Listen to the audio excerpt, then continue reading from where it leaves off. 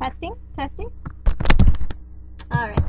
So in this question, we're given a probability distribution table, and it's dealing with the languages spoken in Canada. So Canada has two official languages, English and French, and then it's saying some other Canadians also speak an Asian or Pacific language or some other language.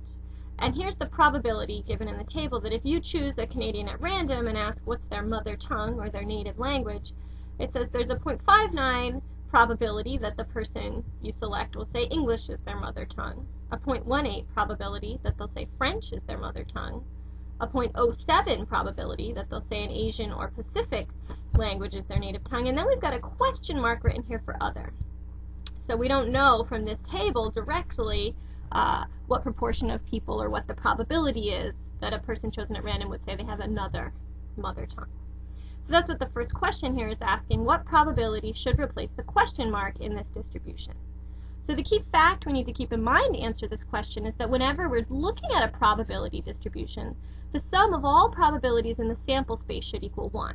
So if we were to add this 0.59 plus the 0.18 plus the 0.07 plus the question mark together, that should come out to be equal to 1. So we can turn that around to solve for this question mark. We can subtract these three numbers from 1 and see what we get. So let's show our work there. So we're going to take 1 minus that. We're going to do 1 minus the 0.59. Oh, that should be a point, not a comma. Sorry. 1 minus, oh, it just looks like a comma, but it's a point. 1 minus 0.59 minus 0.18. That should be a 0.18 minus 0.07. When you do that out on your calculator, on your TI calculator, you can write it in just like that. The number you should get is 0.16. So that's the probability given as a decimal. Notice the question is asking for it as a percentage.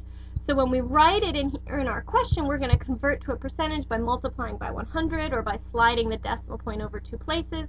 And we're going to write in there, we could just say our answer there is going to be 16%.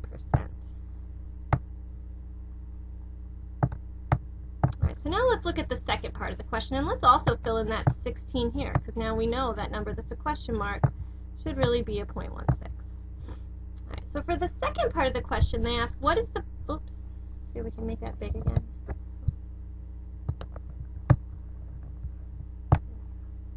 How about I just undo? Sorry about that. I'll pause the video while I try to get that back. Okay. Alright, welcome back. So now we're going to look at part 2 of the question. What is the probability that a Canadian's mother tongue is not English?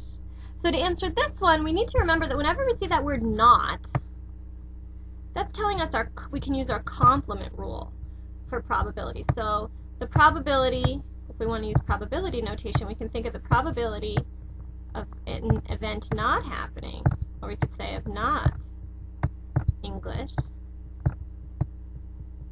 can be calculated by doing 1 minus the probability of English. So we'll just say ENG for English. So probability of not English, and probability notation, so that's equal to 1 minus the probability of English.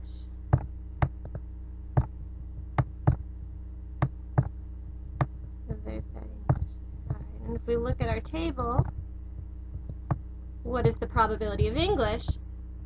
Is 0.59. So to calculate this, let's type it in, that'll be a little bit easier. When we calculate that there, it's going to be equal to 1 minus that 0.59. When we do that, oh, that should be a minus, sorry. 1 minus the 0.59. When we do that out, 1 minus the 0.59